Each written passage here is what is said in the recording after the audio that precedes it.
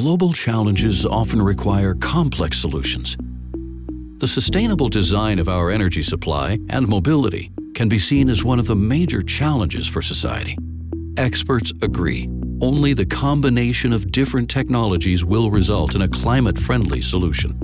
Most importantly, the existing fleet of cars, trucks, airplanes, and ships have to make their contribution to protect the climate as well. E-fuels have the potential to become a substantial part of the future's clean energy supply.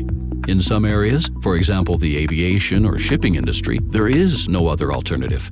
But what exactly are e-fuels and how are they produced? The basic building block of any fuel is hydrocarbon, which is a compound of carbon and hydrogen. To produce an e-fuel, this chemical compound is simply reproduced synthetically. The required carbon is either captured directly from the air or taken from industrial plants.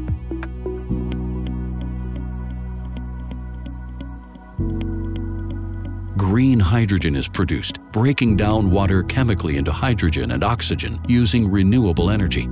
The required green energy comes from renewable sources such as solar, hydropower, or wind energy. In a synthesis process, a crude oil substitute is produced as a first step. Afterwards, this can be refined into petrol, diesel, jet fuel, lubricants, or even wax. The main advantages of e-fuels include the ease of storage capacity and transportability, even over long distances, and the possibility to proceed using the existing infrastructure of cars, trucks, airplanes, and ships in a climate-friendly manner. For more facts and news around the topic of e-fuels, visit eFUEL-TODAY.com.